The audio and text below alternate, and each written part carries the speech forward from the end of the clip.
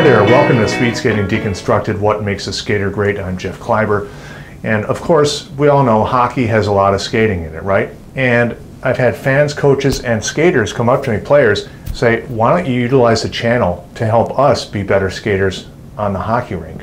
And duh, that's a great idea. In fact, I played hockey for 9 years. In the first 9 years of my speed skating career, did them both, and then I chose speed skating as my career and went on to skate on 2 Olympic teams and World Cup teams and coached as well at the Olympic level. However, back to the point, the fundamentals that we have in speed skating, especially long track speed skating, well, short track too, can translate to the ice for hockey players. Of course, bottom line, if you're faster, you're going to be more effective as a player.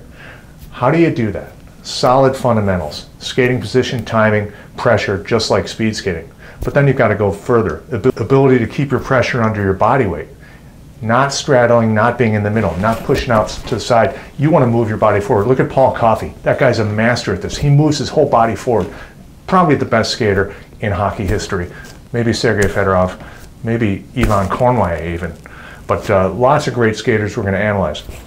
But you have to drive forward through the push, not push to the side and not set your skate down and push and slap. Don't do that. You can do that even on hockey skates. It doesn't matter.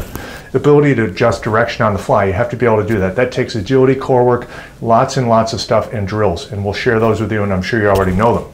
Endurance, lots of shifts peter out in the third period. Don't make that mistake. You have to be well trained to be a fast skater all through the game. Anticipate the opponent. Where will he be in 2 seconds? Where will she be in 2 seconds? You have to know your opponent, and you have to know where you're going to go. That'll give you good force, and that'll give you good commitment to your direction. So those are obviously wheeling, pivoting, all that stuff, using the puck, using the stick, and scoring goals. But the skating part is a big deal.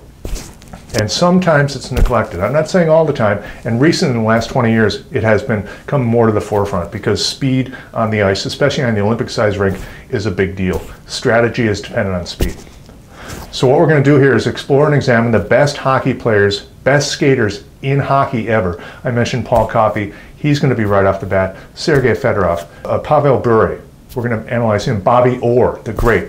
Ivan Kornway, way back to the 60s and 70s. So many great skaters. We're going to look at them and depict and isolate and deconstruct what they do so you can do it with 20 pounds of pads on when you're dodging people and trying to score goals.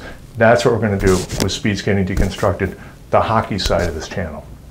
So I welcome you to watch, and I hope to share things that help you become a better skater on the hockey rink. Whether you're a male or female hockey player, it doesn't matter.